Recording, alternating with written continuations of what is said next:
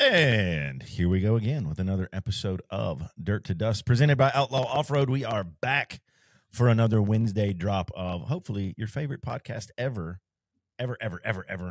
Dirt to Dust.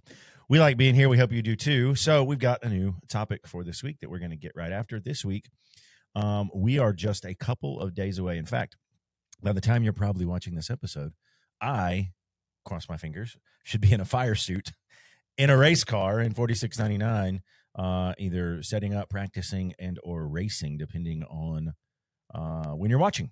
So we wanted to take the opportunity, consider now this is kind of the start of the actual race season for us. We're going to Kentucky, Bowling Green, Kentucky, Beach Bend Speedway. It's a short course race.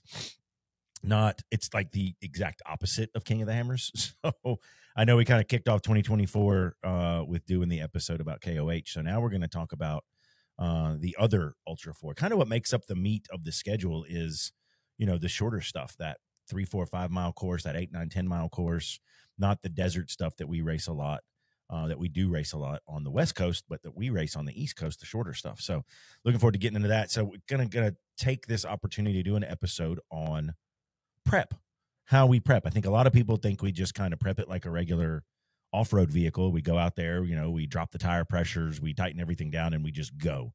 And nothing could be further from the truth. I wish that was the truth, but it's not. So we are going to take an episode. We're going to talk about it. We're going to discuss it, a little bit of the verses, a little bit of the differences, and all of that good stuff. I got my good friend here, Caleb Forbes, along for the ride on doing the co-host duties today.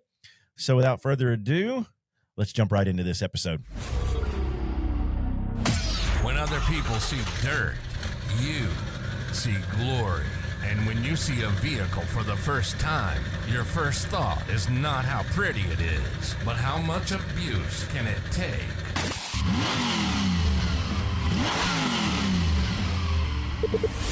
This is Dirt to Dust, presented by Outlaw Offroad. If it's anything off-road and dirty, we probably like it, and we're probably talking about it. You'll get industry info, tech talk, and interviews with the biggest and best in the industry. Let's do it. This is Dirt to Dust. And now your hosts, Doug Langford and Caleb Forbes.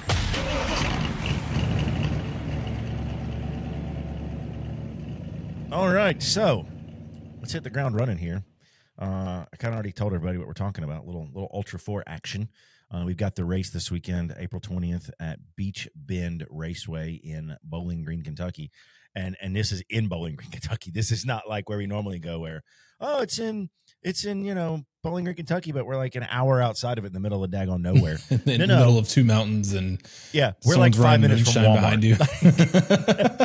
Like I can go and get like some Chick-fil-A. Like it's right there. Right there. And wow. For me, man, I'm looking forward to going. I grew up right down the road from this race course in Hopkinsville, Kentucky, right outside of Fort Campbell. Really? Spent a lot of years there. Yeah. A lot of years there in Southwest Kentucky.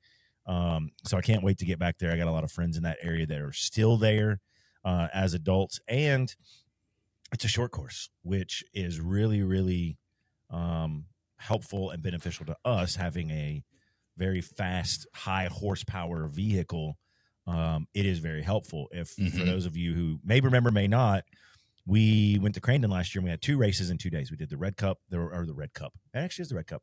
The Red Bull World Cup, short course World Cup on a Friday night race. And then we did the Ultra4 Crandon race the following night on Saturday, and we took home 3rd and 2nd, respectively. And we did that not having to apply brakes because they were locked up. So, yeah, I'm pretty sure Friday you sent night, me a the front picture. were locked up. Yeah, you sent me a picture at one point. Have you seen pictures? They were on fire. The fronts literally caught fire. Yeah. So Friday night, the front's locked up, and try racing while slamming on your brakes. Like, it's not fun. But we still ended up getting a 3rd out of that, and then we thought that was fixed. We fixed it. We replaced a bunch of stuff, and then the rears did it the following night. The fronts were great, but the rears did it, so it felt like I was kind of pulling a trailer. Not as bad as the fronts being locked up. So with that, we were able to kind of give Bailey a Cole a run for his money. Once we kind of, I basically was just told by my spotter, if it burns to the ground, it burns to the ground. Go. And we made some passes and took the 2nd. He actually lied to me. He actually told me the brakes were getting better. So he said, no, they're getting better. I think they released, and you should go, like all gas. Like it was like F1 radio, because I was pissed. It was not family friendly on the radio. I was pissed. I was like, are you effing kidding me again? We didn't fix this. Like I was hot, and he just got sick of hearing me. So he lied straight to me and said, no, it's like lap 4. It's getting better. It's getting better. It's good. All gas, go, push. And I did push. I pushed. And we ended up going from 4th to 2nd in like a lap and a half. And we got past 2 other guys. I think it was Lauren Healy was one guy we passed, and then Brexton Glines was another guy we passed. And Brexton actually blew a tire trying to stay with us going into the back section, and then we lost him. And Lauren did the same when we were I think we were kind of pushing him, and he blew a tire, unfortunately for him, and they're able to pass, and we did not give that position back. Our tires stayed that's up. The cool part about short course racing is I love it. So like with hammers, you typically see, especially the guys that can get out in front of the traffic jam, they're miles or hours in front of everybody. Yeah. Whereas a short course, the demands and like basically forces you to stay all with each other, because you're not going to get 3 laps ahead of somebody up there. You're just not going to do it. No, I mean, we lapped a couple, but that's as much as you're lapping. Like I think I got lapped by one 4800 car, because at Crandon we were racing with the 45s, us 46s, and the 48s, and Bailey and I ended up a top 10 overall.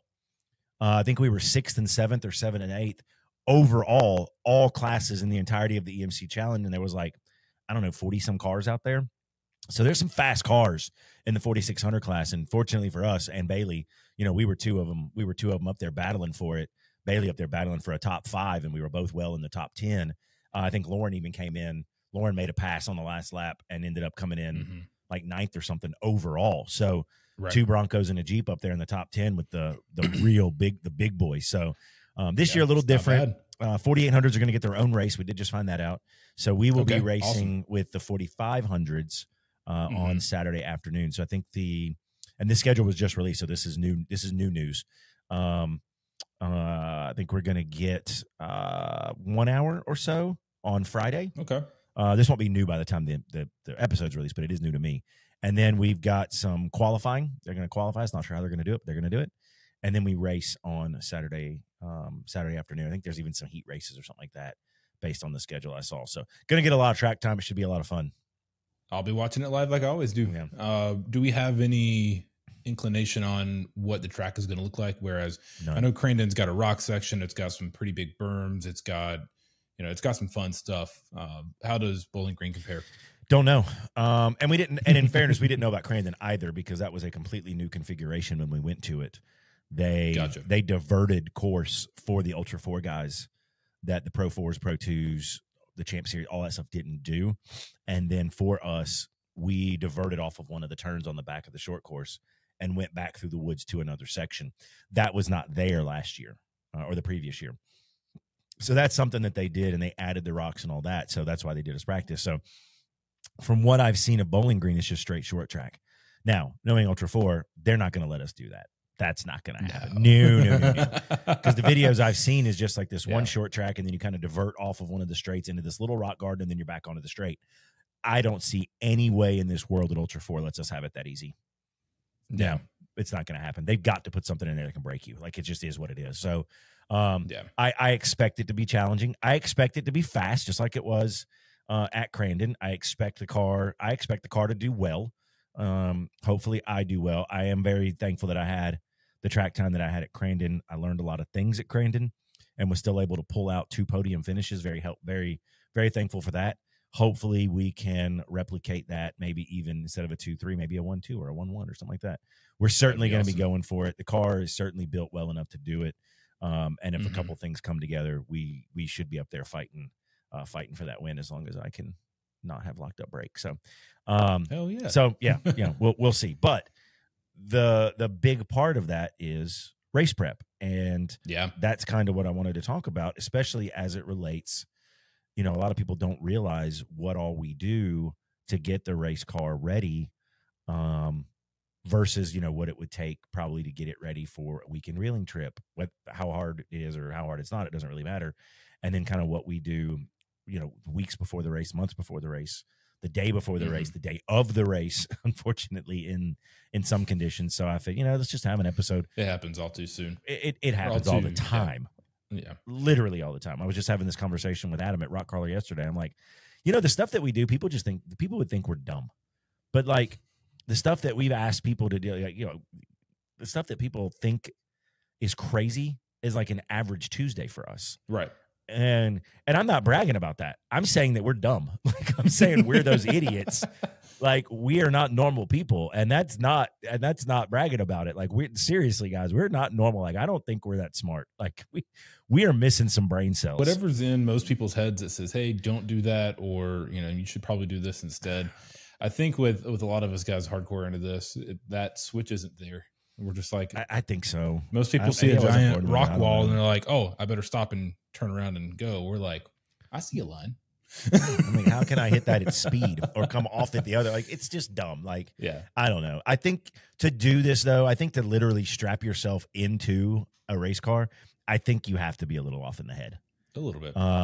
Because you get in that car and you don't even think, like, I guess if I sat there and thought about it, it would scare me. Yeah.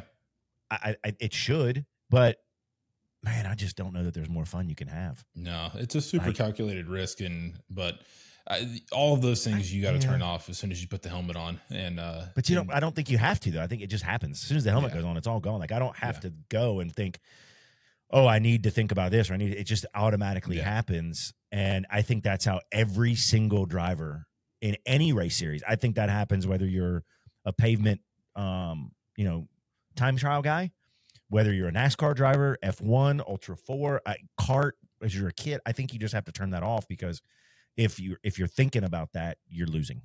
Yeah, you can't. You have to almost act. You almost have to react instinctually and based on experience, which is where I don't have the experience, but I'm getting it. So, but that's why you see these guys that have been doing it for years and years and years. They're just so good. They just it's automatic.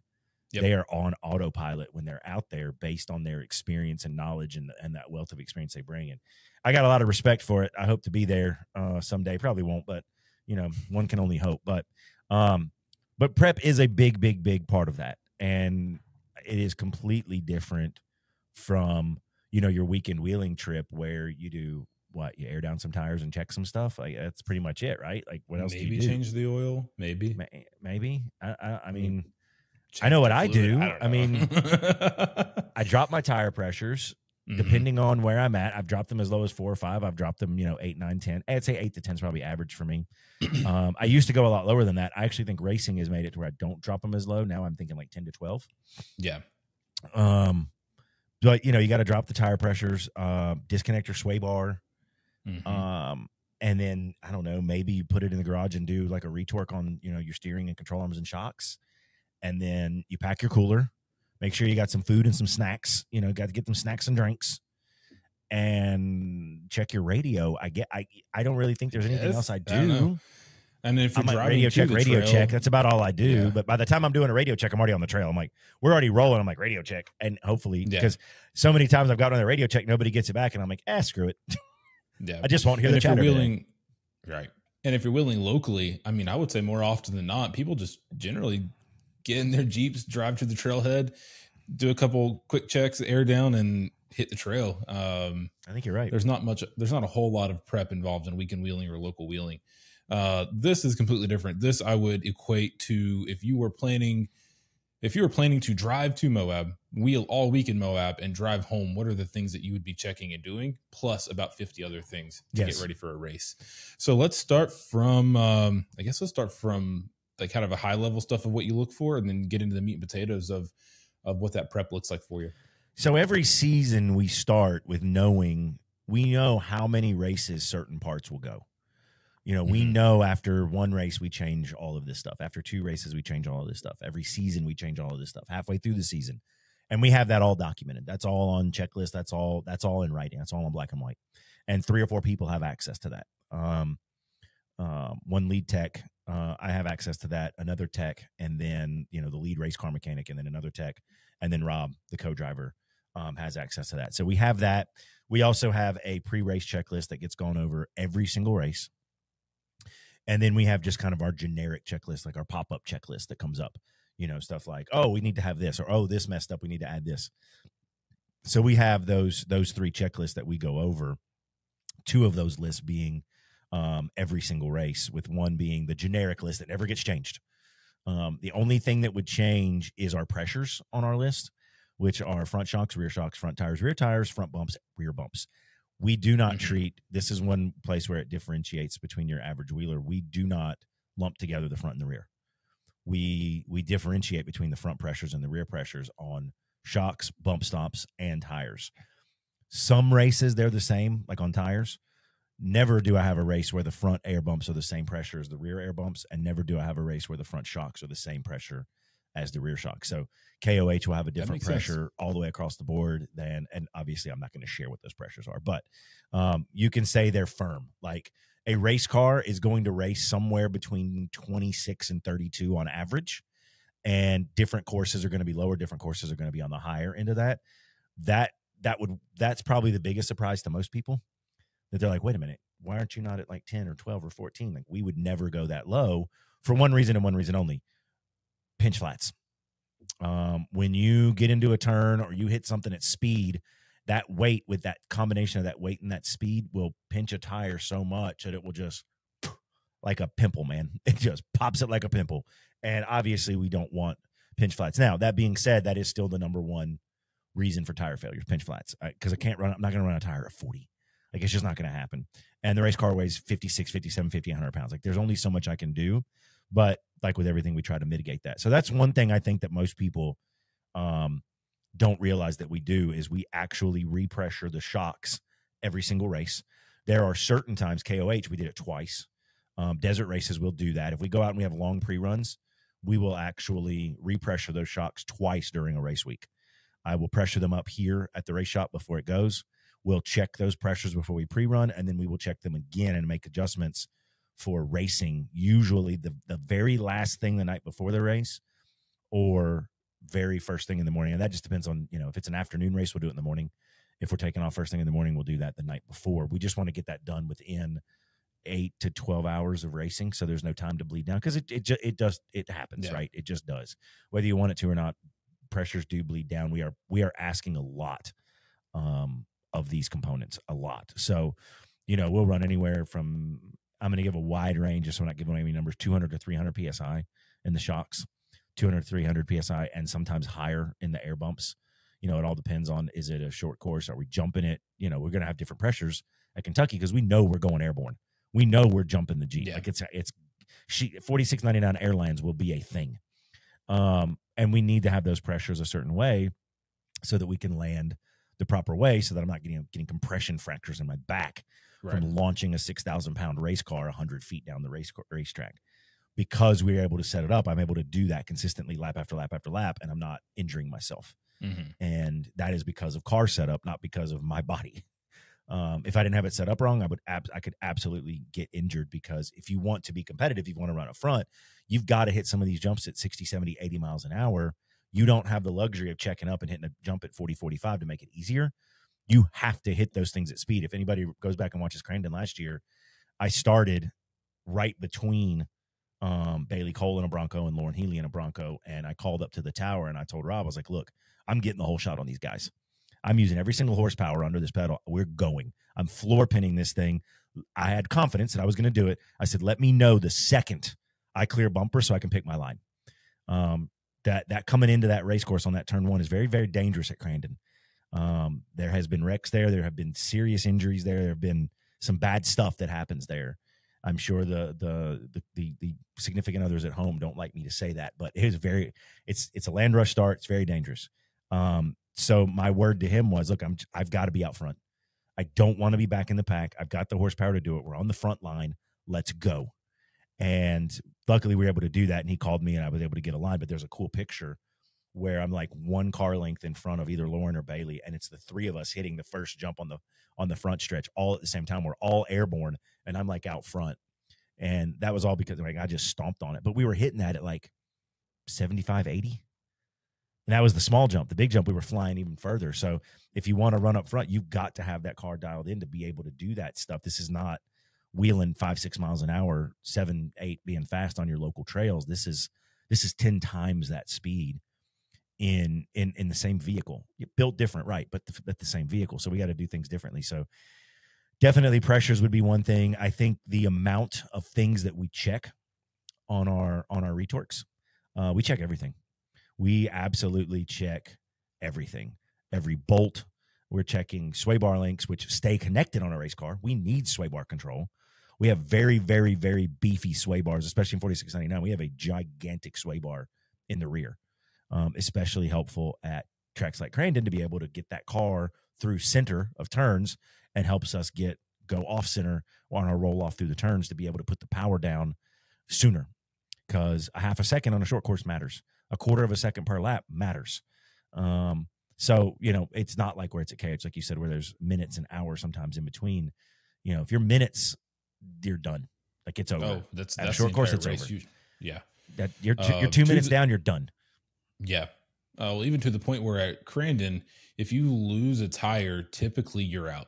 You're done. The amount of time it takes to change a tire is you've already been lapped. Yeah. You're not going to win. I mean, you might not be lapped, but you're not winning. You're not winning. You're at the back of the pack for sure.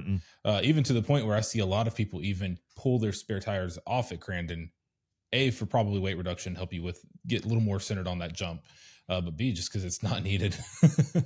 Well, it's great. I'm sitting here looking. So I'm looking at our standard pre-race checks. I have it on my phone. It's basically a shared checklist between 4 people. And we just check everything. We're checking the bolts on the hydro clamps. We're checking the fittings. We're checking the resi and the cooler mounts. We're checking the bolts to make sure they're tight on the mounts. And we're checking the mounts. Like, we're checking all that stuff. And we're checking the fittings. We're checking ball joints every single race. We're checking shock mounts. We're checking both sides of the track bar every single race. Not just the jam nuts, but the actual mount bars. We're checking all the control arms, every bolt on every control arm, every jam nut. We're checking everything on the steering linkage. We're checking differential covers, sway bars. We have many, many, many bolts on those sway bars to keep them in there. It's not like your typical sway bar, and we're checking every single one of those bolts. We're checking every bolt on the drive shaft flanges, every single one of them. That's like 40 bolts almost. We're checking all of those things. We're checking the straps on the rear, everything at the T-case side. We're checking every beadlock bolt gets checked at least twice through the course of a race week. Every one of them. Even if they're tight, even if the first 40 are tight, we're still checking the other 80. And there's 26, I think, per wheel on what we've got, 24, 26 bolts. So there's over 100 bolts that we're checking twice. We're checking tires, rear air bumps, front air bumps, tires front and rear shocks, front shocks. Then we have an entirely different checklist just for our recovery gear, just to make sure that for our tool bag, we have certain things that go in our tool bag. We have certain things that go in our recovery bag. We're checking every single one of those items. We're going over fueling procedures. We're checking to make sure that we have, how much fuel do we have there? Do we have too much where it weighs too much? Okay, if we have a full tank, do we need to increase the pressures on the shocks to account for that when it's landing? Are we going to go out with a half a tank and we need to drop some pressure? All of those things matter, because when you're racing, those things matter. And prep races they can't really be won in the garage, but they can absolutely be lost in the garage. 100% they can be lost in a garage where, when you're out wheeling, I mean, it's a different thing, right? You're going 5, 6, 7 miles an hour. You're not checking all those things. You're just not doing it. Like, maybe you're really, really anal retentive and you do, but by and large, 99% of people going out wheeling, they're not going to do that, because you don't have to. I didn't do all that stuff on any Jeep. I'm not going to do that. You kidding me? I'm not going to roll up to Windrock and be like, yo, guys, give me 2 hours. Give me 2.5 hours and about 6 torque wrenches. Like, we're not going to do that. So it's just a totally different deal. But then, like, when you go to a short course, now you got a whole other thing thrown in there, because now you don't have to run a winch if you don't want to. If you can take your winch off your vehicle to get that weight down, you don't run a co-driver. I won't have a co-driver in the car with me. It's not allowed. We're not even allowed to have co-drivers. They have to stick up in the spotter's tower. So I'm still talking to him. He's still in my head, but he's not in the car. Yeah, so that changes things. Mm-hmm. Taking a winch off, that changes balance. Changing your fuel load, that changes balance. Removing a co-driver, that changes balance. It all makes little bitty differences in how the car feels. It will feel different if I pitch it into a 180 turn, if I have Rob in the car, a fuel tank of fuel, and a winch on the front, than if I'm a half a tank of fuel, no winch on the front, and no Rob in the car. It's going to feel different. And, you're either more likely or less likely to spin it. So if you're less likely to spin it, you can push the car a little harder. If you're more likely to spin it, you got to back off a little bit. And that changes based on the radius of the turn, how fast are you coming in fast because you had a nice speedway? Are you coming in off an S and you're coming in slow? Like all of that matters. And I'm certainly no maestro at that. I'm working on that to learn how to flow through S's, how to go from a fast straight to an inside, how to apex, all of that stuff. I know a little bit of that, but I'm certainly not a professional at it. So, I try to prep the car and come up with as much of the mitigation stuff as I possibly can, because that's one thing I can control. I can't control what everybody else does on the racetrack. I can't control whether they water it right before we race or not. Those are things I can't control. What I can control is what I do and then how we prep the race car. So we take race prep very seriously. I don't know that we're quite to the level of Lauren Healy, Bailey Cole, Brad Lovell, the three Ford Motor Company Broncos. But I would say we're right behind that and probably take it more seriously than, at least as seriously as the rest of 4600, if not a little bit more. Just because, and some of it too is we expect to do well when we take that race car out. It's a very powerful car. It's a very well built car. It has a lot of backing. It's a good car and should run well. So we expect to do that, and so our performance has to match. We try to match our performance as much as we can to the car, and a lot of that's prep for sure. For sure. And that prep is going to look different from between 4600 drivers who are racing a full circuit versus they're only there for King of the Hammers. If you're only there for King of the Hammers, you only got to prep really once a year. That prep may look vastly different than what you're doing, and the upkeep and the things that you're replacing are going to look very different just because of how often you're bringing that car out. This year, you're looking at what, five races and then Hammers? Well, it depends on how many you run. Yeah. But there's like 40 guys and girls that run the 4600 class at Hammers. But when you look at the schedule throughout the year, there's only like 10 to 15 that are consistent 4600 racers. Some races will pop in here and there, but by and large, it's only about a third of the class that is like the actual competitive, going for position, trying to get that podium nationally. And if it's not a third, it's definitely less than half. For sure. It's 45 to 50% are actually seriously out there racing the class, race in and race out. So those are the guys, obviously, that you're racing against. But those are the guys who are going to take it seriously, because even in 4699, if the only thing I was racing every year was KOH, the car would be built different. Like it just would be. And that was some of the issues that we had with it last year. The car was built to run KOH. It was not made to run 50, 60 miles an hour through the trees in Kentucky. What happened? We overheated the power steering. It wasn't built for that. Like that was not a thought of a full race season. So the first race out, we've got the field by 20 minutes. And then, we end up going, we kind of let them come back to us a little bit because we were taking it easy. And then when we said, okay, we got 5 minutes, we got to go. When we actually raced the car, and we were zip zapping through trees, it overheated the power steering. I lost steering and hit a tree. It's just what it is. So lesson learned. It's fine. We figured it out. The electronic issues that we had kind of reared their head a little bit when we got into a full season of racing, so we figured that out. And that's what we spent last year doing, was like, okay, now this car has to go out and it has to race everything. It has to race the rocks. It has to race the desert. It has to race short track. It has to race wet, crappy stuff in the East Coast. It has to do all of this. We need to look at doing things differently. So it's a lot different underneath that car this year. Steering, suspension got updated and changed a little bit. Axles got changed. There's a lot of stuff that we changed with an eye on how we were going to race it this year, because we couldn't really do that last year. It was too late. We kind of got what we got, but we had the off season this year to get it right. So we were able to do that. Yeah. So what does it look like? You mentioned what you do per race, every race. So what are we looking at every couple races, twice a season, or once a season? I can't give away all the prep secrets. You got to give us a little bit. So things that are on the list are filters and fluids, and those vary. But there's not a lot of fluids or filters that make it through a season. It just doesn't. It's just not a thing. Some things will end up getting replaced basically via checks. We're checking something and I don't like it, so we just change it. That happens a little bit. Generally, our schedule replaces parts generally before you would actually need them replaced, because we want to run that car as up to date and as fresh as possible. So we will replace things unless we're doing specific testing for a company. We will replace stuff. Some companies come out. We're trying to run there's a joint from Rock Crawler that we're running on the race car now. We're going to race it all season. Our frame side joints on the long arms, we're racing it all season because, well, we know it can do it. It's been on other race cars. But, Jeremy at Rock Crawler was like, look, you're not going to need to change this. It's not a problem. Like, race it all season. Okay, cool. We'll check them. We'll absolutely check them. But, we've got that confidence in Rock Crawler's parts, obviously, where we're going to be able to run that all season. Now, if I did damage one or something happened, obviously we'll change that. We're not going to push it to an unsafe level or to create some kind of mechanical disadvantage because we don't replace something that needs to be replaced. But, ram hydros are something we look at. Lines, fuel lines, power steering lines, all of that stuff gets checked. If we notice a fray or a nick in anything, it's gone. Like, it's out of there.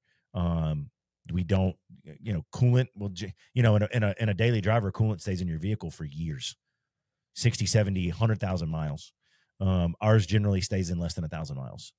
Same thing with power steering fluid. Same thing with brake fluid. We're not even running these cars 1,000 miles a year, or maybe about 1,000 miles a year. When you talk about pre-running and racing, you're talking about 1,000 to 1,500 miles a year, tops. And we're changing those fluids out. At a minimum, we're changing them out. Oil gets changed. We're checking that oil. The oil starts to get black, it's out. It's out. If we do a long desert race and I think it looks black, it's gone. Like, we're not going to not change something. We are going to be more overly cautious with things like that. Filters, fluids, lines, belts, hoses, all that stuff. Not all of that stuff is going to make it through a season. Where if you're talking about a wheeling season, that stuff's going to last 2, 3, 4, 5 wheeling seasons, or the entire, your coolant might stay in your Jeep the entire time you own the Jeep, or your Bronco, or your 4Runner, or whatever. You're never going to change that. It's like 100,000 mile coolant. Why would you change it? We're not only changing it, we're putting in additives. We're doing everything we can do to make that car run as cool as possible and keep wear down on that engine. Where, a weekend wheeler's you're not going to have those concerns. So there's really not a square inch of that car that doesn't get seen or touched on a given race weekend or in the days leading up to prep. See, as we film this episode, we're going to be racing next week. We're filming this episode early because the race car is going in Monday and Tuesday of next week to get final prep. We did 3 days on it a couple weeks ago to get stuff changed out from KOH. And we changed out the armor, the new stuff from Next Venture Motorsports. We changed out the rear bumper. We changed out a bracket on the we changed out the entire track bar bracket that we had the issues with at KOH. We had those pieces cut. We bent them. We welded them. We fabricated that. We made it. We put it on the car. It is now there, and I think it's pretty sexy. When we were in there, we actually brought Rob in from Tennessee to work on the race car for 3 days straight. That's all he did for 4 days. He ended up finding a bracket that got bent on the lower control arms. So those have been overnighted. Those are coming. Rock Crawler Suspension sending those. Thanks to Adam Collin, got me taken care of there at Rock Crawler. When I told him what was going on, he goes, "Yep, I know exactly what you're talking about. I've already got a set boxed up. I'm printing out a shipping label now. It's on the way." So next Monday and Tuesday, we're going to be doing our final shop stuff. So a full, complete front to back retorque, full. Even though we're going to do it again, we're going to do it anyway. We're going to check every fluid, change any fluid that needs to be changed since KOH. We're going to go over every filter, every line, every hose, every belt. And then we will change up. We are going to cut off those front lower control arm mounts that are on the Curry axle. We're going to cut those off and weld the new Rock Crawler ones on there. They're a little bit higher clearance. So we're going to cut those mounts off, weld new ones on, paint that up, and then we're going to do a full check. We will also check all tire pressures. It will load onto the race trailer, completely prepped. But then it all gets done again in Kentucky. We will do it all again on either Friday night or Saturday morning. All of it. It'll all get done again. Yeah, because it definitely matters. And like you said, prep might not win your race, but it'll definitely. And we take extra. We take extra control arms. We take extra tie rods. We take extra drag links. Mm-hmm. We take extra drive shafts. We take extra all the fluids, belts, everything we have. This is why I have one race car that goes in a 36-foot enclosed race trailer with a full toolbox on board. Is because of this. We need to be. You got to be prepared for the worst. And I would never, ever think about taking that much crap to Windrock. Ever. I wouldn't do that. You probably get laughed at or any of that. I'm with a full trailer. Yeah. You're gonna get laughed. You're gonna get laughed off the trail. Like, you're not gonna do that. You're gonna be called some kind of trail beauty or something, right? So yeah, you would never do that, but it's overkill. But for those who've never raced, they're not going to understand that. Come to one race and sit in the pits, and you understand why we do that. What we do to these cars is brutal. It is absolutely what we ask these race cars to do, and by extension, our own bodies. I wish I could get retorques on my body on Friday night. Is insane. And when you feel that car doing that at speed for hours upon hours, you it makes sense. Then you're like, yeah, of course I'm going to recheck everything. Yeah, of course I'm going to check everything again.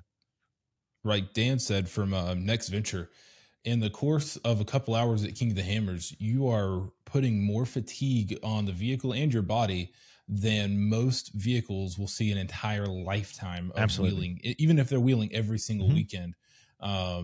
And within the course of a heavy race like Hammers, you're going to see all of that at one time. And then I would definitely say within the course of a couple regional Ultra 4 races, you're seeing what more than any daily drive or any weekend warrior is going to see in the lifetime of their vehicle. Something else I want to kind of mention, though, that you haven't touched on yet is your safety gear.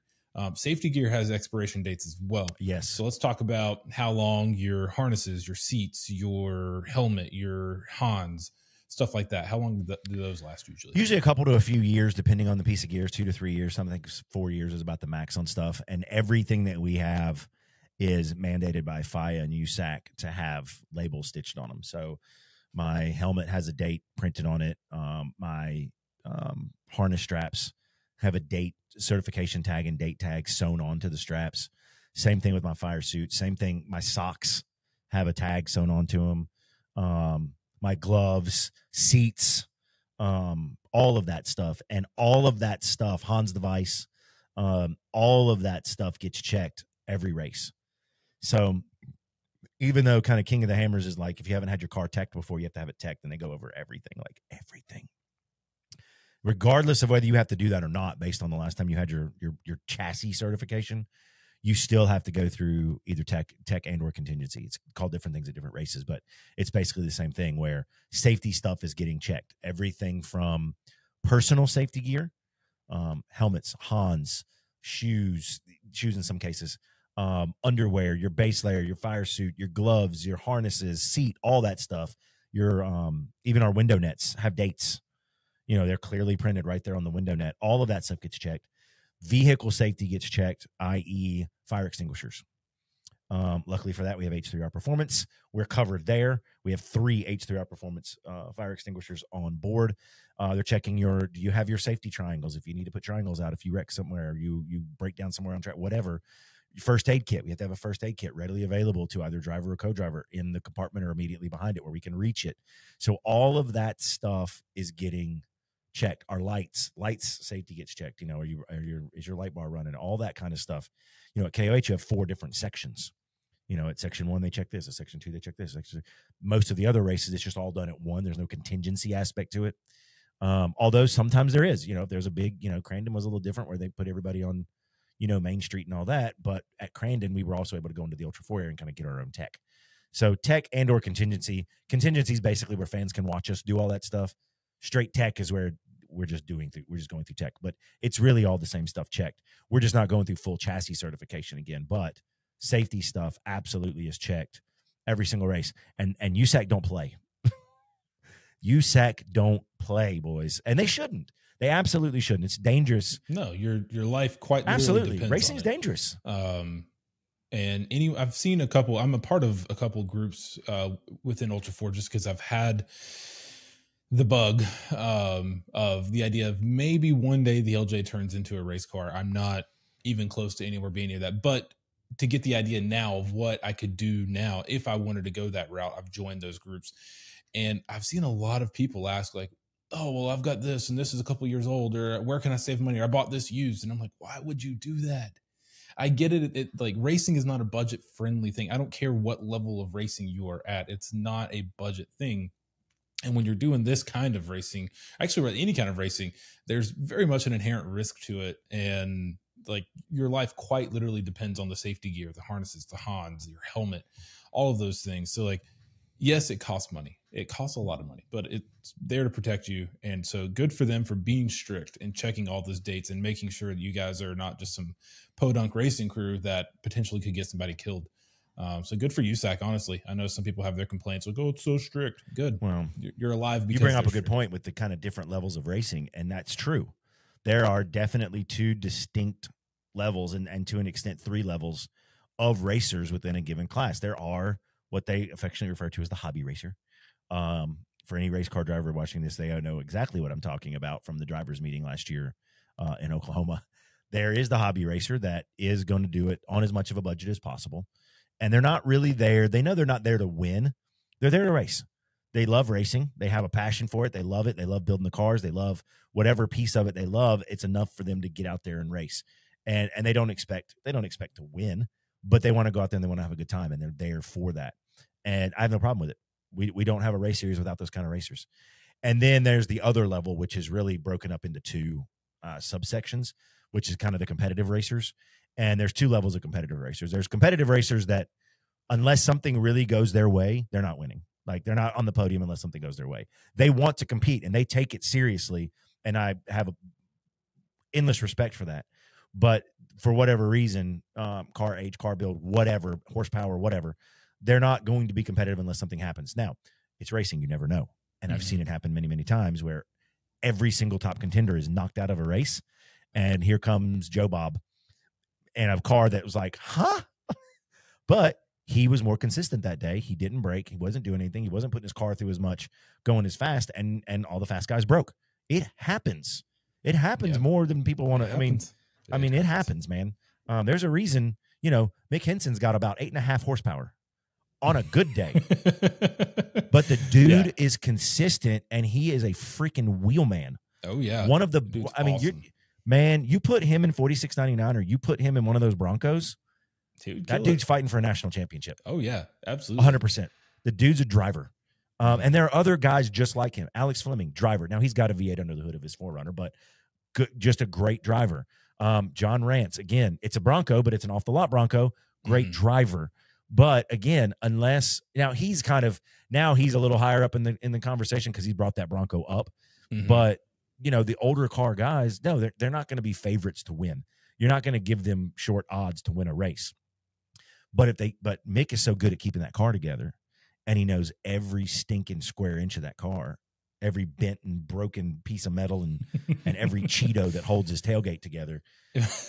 There's something to be said for that. That's big, right? And it proves out, because who did we lose out 3rd place to last year by 8 points on the national? Mick Henson. And that was because of Kentucky. Kentucky was 10 points. Had we not had the issues we had in the race car, we would have been in 3rd.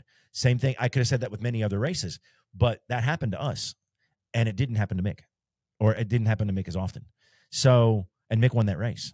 Mick won that race because while we were on the side broken, he passed us, and we ended up with a 3rd, and he ended up with a 1st. That's 10 points.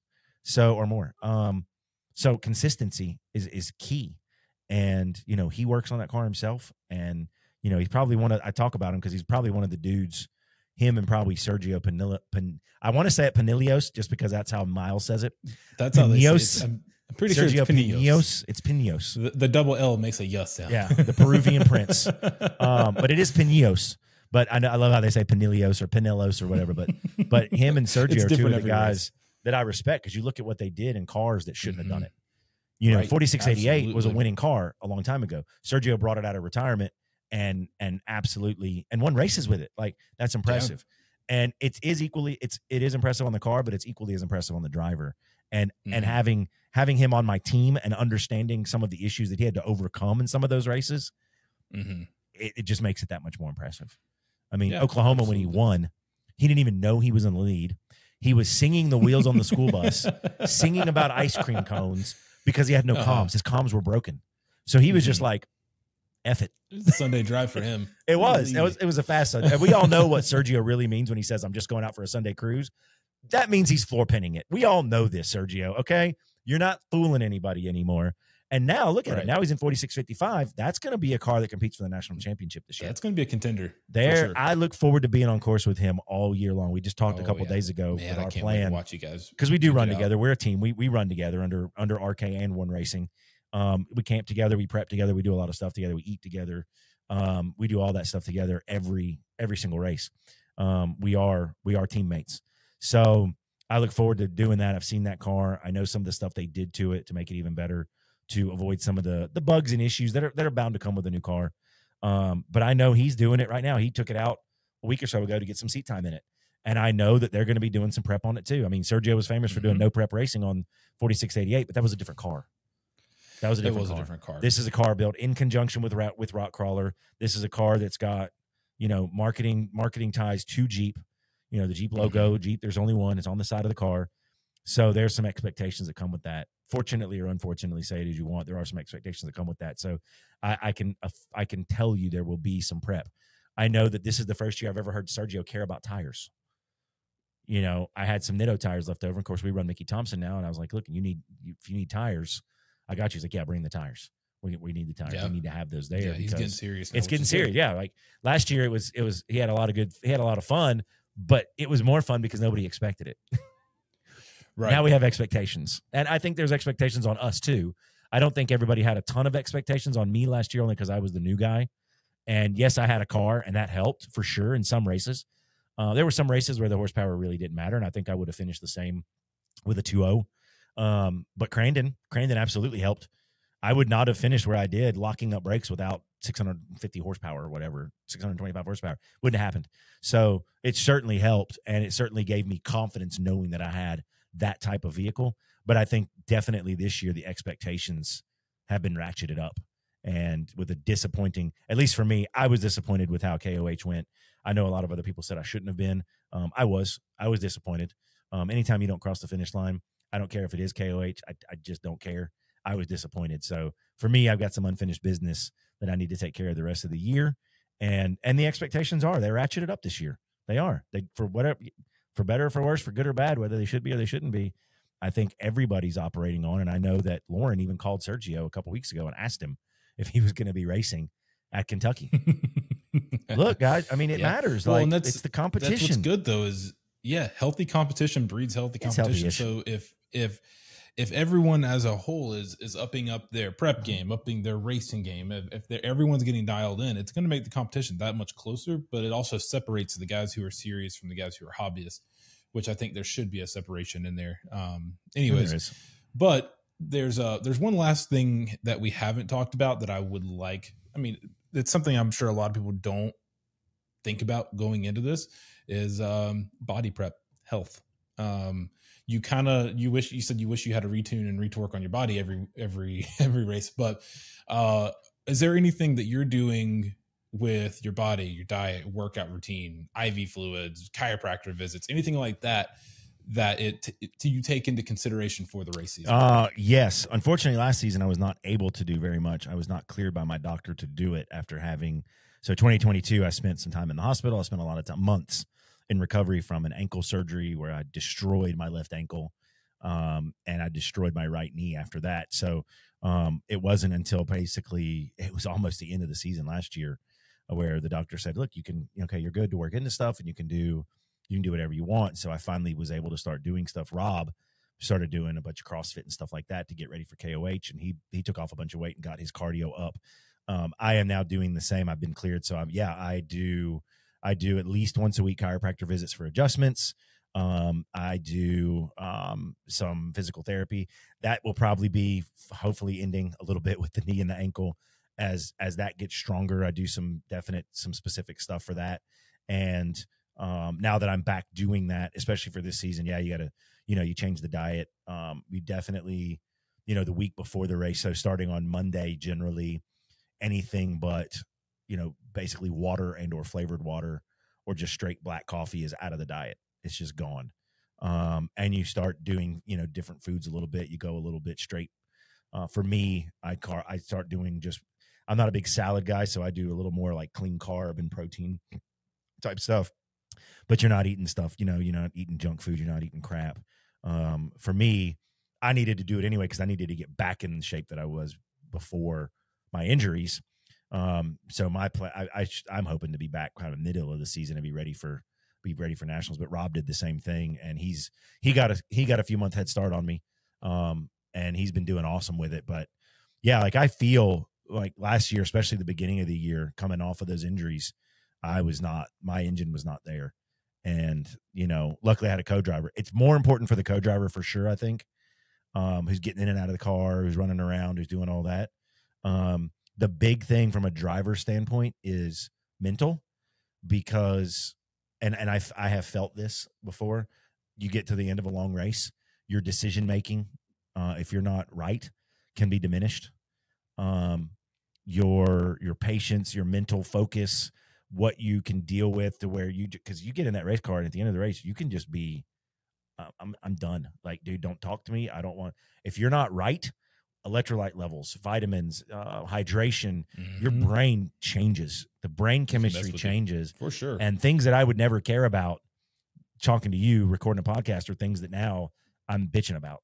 Like, you just, and you see it after a race, and it happened to me once last year, and I was like, that's why I wasn't hydrated. I know I was not hydrated enough. I was not adding electrolytes. I knew where I messed up, so I stopped doing that. And towards the end of KOH, I felt I was getting that way because I didn't have enough electrolytes, I don't think. But it was a long day. It was already dark. We'd been in the race car almost 12 hours at that point. We had been in the race car 12 hours at that point. I'm not sure there's much you can do from that standpoint. So, yeah, mentally for sure, for me as a driver, with a little bit on the physical, and then absolutely co-driver has to have it all. Has to have it. Co-driver's a tough job. I did it. Yeah. It's hard. It's not easy. You got to be there physically, start to finish. You are that equilibrium for the driver. We as drivers tend to be prima donnas a little bit, and a little extra, and the co-driver has to be there to kind of keep that in check. And it happens. And we had one race last year where I was all over Rob, man. I was all over him. I didn't like what he was doing. I didn't like he always calling stuff, and I jumped his ever-loving crap. Some of it was deserved, and I think he would admit that. But I was in his ass, man. I really was. And because it just was not performance to the level that I wanted. It was a race that I felt we should have been competing for the win. We ended up getting a third. And I just I was not a fan. Now, it was Rob's first year co-driving, and I was hard on him. But after that race, we talked about it. And I said, look, this is why I said that. This is where it needs to be done. This is where we need to make corrections. And I'll be damned if he wasn't corrected and 100% on his game for KOH. So It's not all sunshine and lollipops and roses in that race car. It is definitely not for family ears consumption. I have let him have it. He has defended himself at times, but at the end of the day, we're there to compete, and competing is not, if you're there to be competitive, it's not there for fun. Fun is if you're competitive and do well. It's not fun if you're there to be competitive and you suck. Losing, being slow and last, that's not fun. There's no fun. I don't care. There's no fun unless you're there for the hobby, and then you're just there to be there. But we're not. So, mental for me, definitely physical, and mental for him. And we absolutely do things. There are things that I do that are specifically because I race, for sure. Yeah. 100%. Sure. Well, I think that's all I've got to cover. I can't think of anything else prep wise, unless you got some stuff you want to talk about some more. No, I think we covered it. I mean, it's just that, everybody watches racing, I think, and I did this to an extent. Everybody watches whatever, anything professional. You watch a professional sport, you watch racing, you think it's not that hard, or I could do that, or if I only this, and I'm here to tell you, no. Without a lot of other people, without a lot of other help, without a lot of training experience, you're not just going to jump in Lauren Healy's race car and drive it like Lauren Healy. No, it's not going to happen. Not. You're not going to jump in 4699 and drive it like me. Not now that I have a couple hundred hours of seat time. It's just not going to happen. Right. Could you get in a race car tomorrow and start getting better? Absolutely. But while you're getting better, so am I. It's just like with Lauren. I can get in a race car, and maybe I'm as good in 5 years as Lauren is now. But during those 5 years, Lauren's getting better too. Right? So, you've got to be aware of that. And that doesn't mean that somebody's unbeatable. It's not true. Like, go watch any race series other than F1. We have to make that caveat. You know, it's not like you're getting one guy winning every race in a season. It just doesn't happen. It doesn't happen in NASCAR. It doesn't happen in Ultra 4. It doesn't happen in most races that are built with any kind of rule book that's there for parity. When the cars have any kind of parity, then the driver matters. You're just not going to see that. And it's no different. It's no different in Ultra 4. It may look different, but it's no different. So that is one thing. It is not like, it is 1,000% not like building your Jeep Wrangler and taking it out to Windrock. It's not. Or taking it out to It couldn't be any further from it that. Could not be further. I know the 4699 looks like a Wrangler. I know that. And I know that there are some Wrangler-esque things on it. I get that. It's not a Wrangler. It's not. It is no more a Wrangler than Bailey Cole's Bronco is a Bronco anymore. It's just it's that far separated. It's just that far separated. But that's as much for performance as it is for safety, right? Like there's things that we have to do electrically, fuel delivery, safety, cage, seating, all that stuff that has to be in a race car. And just that stuff alone makes it different, not even including all of the other stuff that makes it different. So I would say don't let the looks deceive you. It's a lot different than some would think. And I'd say if you do think you're that good, man, build a race car and come on out. Go out. Like, I'm not even saying that to challenge people. Like, 4600, I think, is the spirit of Ultra 4 racing. By and large, we all get along. Like, we do. Yeah. Like, we'll help each other. Like, I was giving tires to Derek from in his FJ. You know, I was giving him tires to use on race day. I've given Sergio tires before. I've had spares for other people. Like, other people have helped me. I got nicked for expired seatbelts last year at Crandon. I ran with Mick Henson's Co's driver's harness. People don't know that. Like, Mick was no problem. Mick was like, absolutely, go get it. No problem. Whatever you need. Mm-hmm. Like, that's just the kind of guys that are out there. Guys and girls. We got females too. That's just the kind of guys and gals that are out there racing in 4600. Now, granted, when the visor goes down, we're competitors. Absolutely. But when the visors aren't down, we a lot of us are friends, and at the very least, we're friendly, and we're not, jerks to each other, and we want to help each other as much as possible. I'd rather beat you on the track than off the track. I want to race you. I want to beat you out there, not in here.